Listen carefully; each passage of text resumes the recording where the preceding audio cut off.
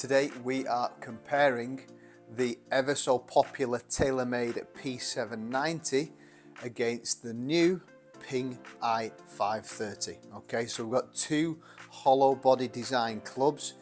TaylorMade has been super popular in this second generation of the 790, and then this i530 has just been released. If you haven't seen my recent video, check my review out on the i530. I am very excited to compare these two clubs. I would say the 790 was my best seller in this category last year, but I do think the Ping i530 is going to have something to say about that. Okay, so we're going to hit 5 shots with each club. Initially, you know, these sort of head-to-heads are really around combining my feeling on looks, appearance, the feel and sound, and then ultimately you'll be wanting to know about the performance.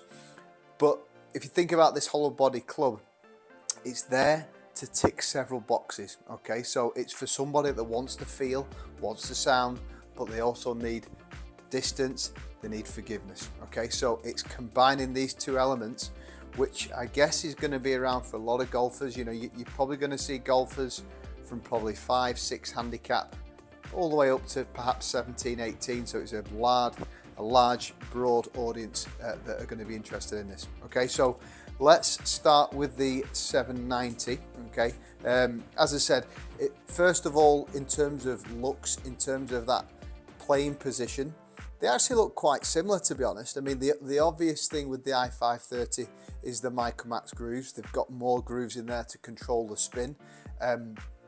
The 530 is stronger lofted, 29 degrees as opposed to 30.5. So we're probably going to see more distance from this 530, but we're looking at overall performance as well. Okay, so yeah, playing position, quite similar.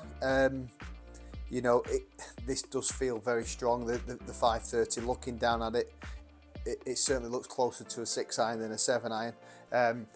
From this behind position, as I say, it's always personal really, but I'd probably say the 790 looks a little nicer, but it is personal. 530 looks great too. Okay, so let's start off with the TaylorMade. As I said, this has been really strong over the last year or so.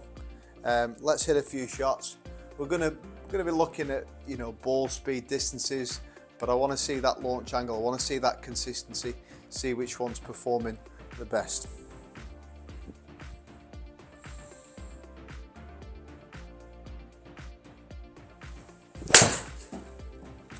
That felt good.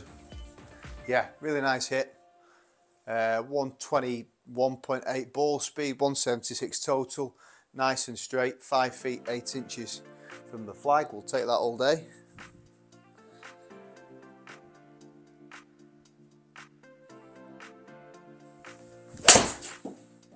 That felt really good. Yeah, really solid. Some good spin numbers there. You know, that's one thing I really like about this club is we're getting the distance. You know, 180 carry is a big carry for me, but we're getting some good distance numbers as well. So a real blend of the two.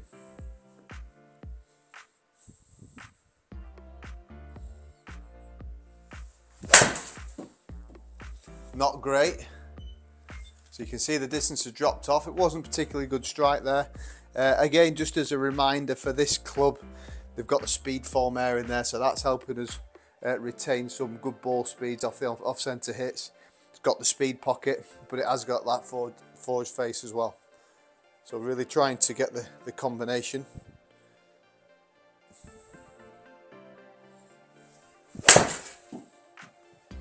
Pretty good. Yeah, felt okay that one. Yeah, as I say, it feels really nice. Okay, 1 more.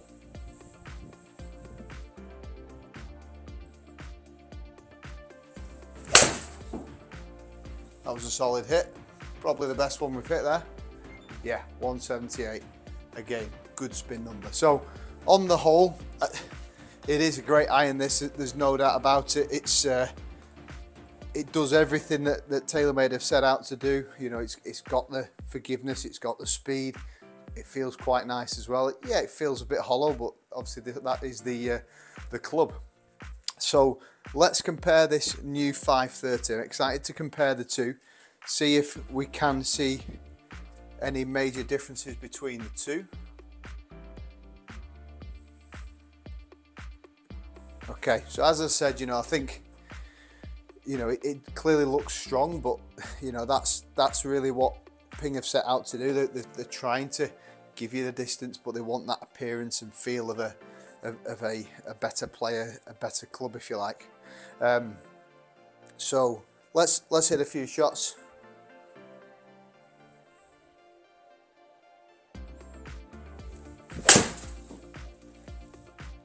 A little bit toey, but still good distance. Yeah, that really wasn't a great strike, and that's past most of the TaylorMades, I think.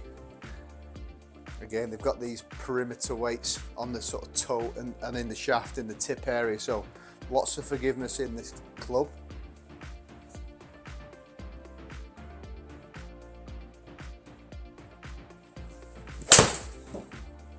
That was nice.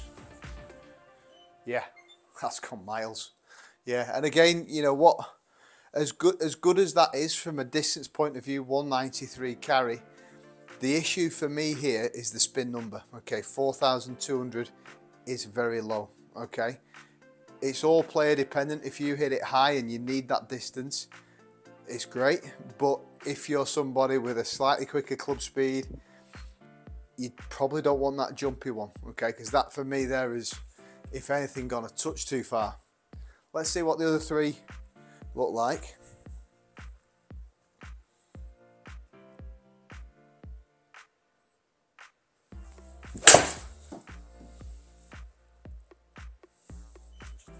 Yeah, good hit. And to be fair, that's the same, pretty much the same distance, 191. So, it does do what Ping are wanting you to get out of it. It does get distance. There's no doubt about that. But the spin is a little on the low side for me.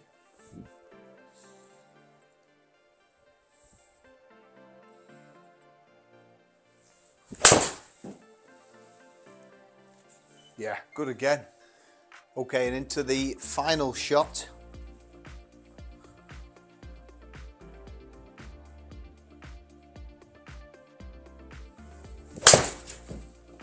Decent hit again. 195. Okay, so my initial feelings are, as I said, only 5 shots with each club.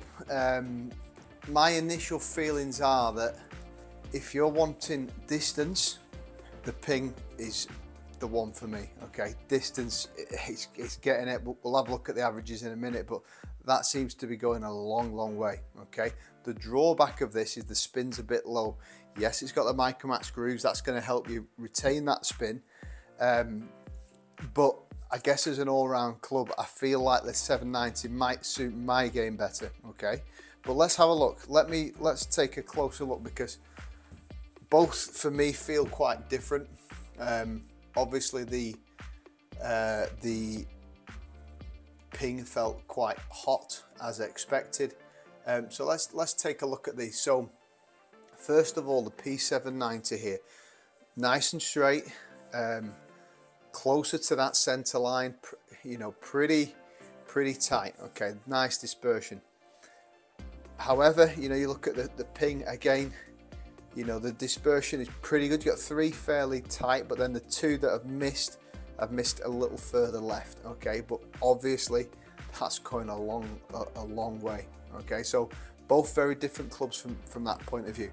Let's take a closer look at the data, and this is going to be quite interesting. Okay, so we've got the TaylorMade at the bottom, Ping at the top.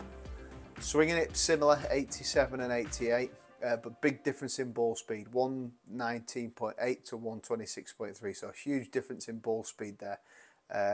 Smash higher with the Ping launching at a lot lower there, 13.7 the Ping's launching at compared to 17, and again we're seeing a big difference in the spin numbers there, 5.5 to 4.3.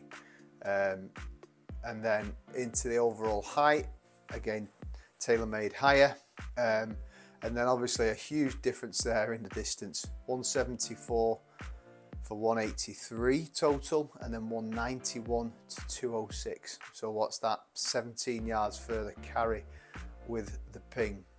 And then into the dispersion, plus or minus 14 feet with the ping, plus or minus 13 feet 8 inches, but only on average 4 feet left with the TaylorMade. So for me there, you know, I think it's all about what do you want from the golf club. Okay, so if I wanted distance from that club, then the ping, hands down, 17 yards further. I mean, that's, you know, that's a different ball game completely. If I want accuracy and I want a little bit of distance, then I'm going TaylorMade. Okay, so for me personally, TaylorMade wins it, but if you're looking for distance, that ping takes some beating. Hope you found that useful, guys. If you do want any further club reviews, let me know in the comments what you'd like to see going forward. As always, please like and subscribe, post any comments down below. Look forward to seeing you again very soon.